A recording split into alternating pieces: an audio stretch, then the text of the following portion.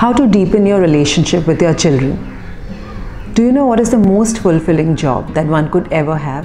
It's parenting. But this job has its own challenges, and I'm sure all the parents would relate to it. Being a parent is certainly not an easy job.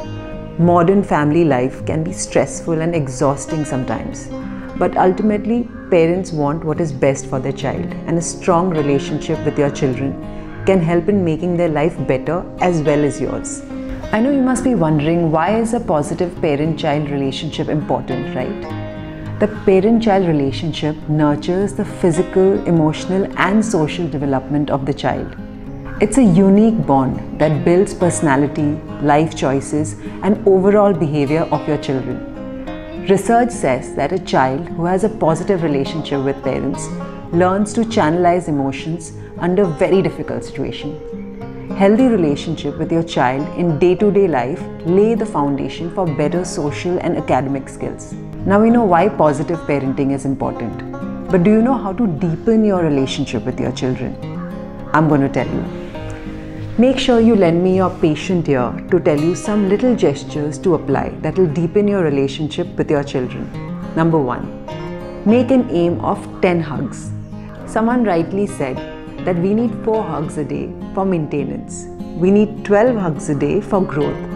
In the same way, snuggle your child in the morning and night. Hug when you say goodbye and when you meet them. Make an eye contact and smile brightly in front of them. Believe me, that's also a lovely touch.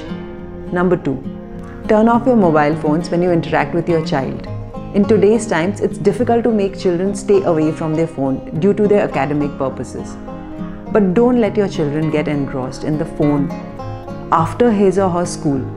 Replace their screen time with green time. Let them speak about their day with you.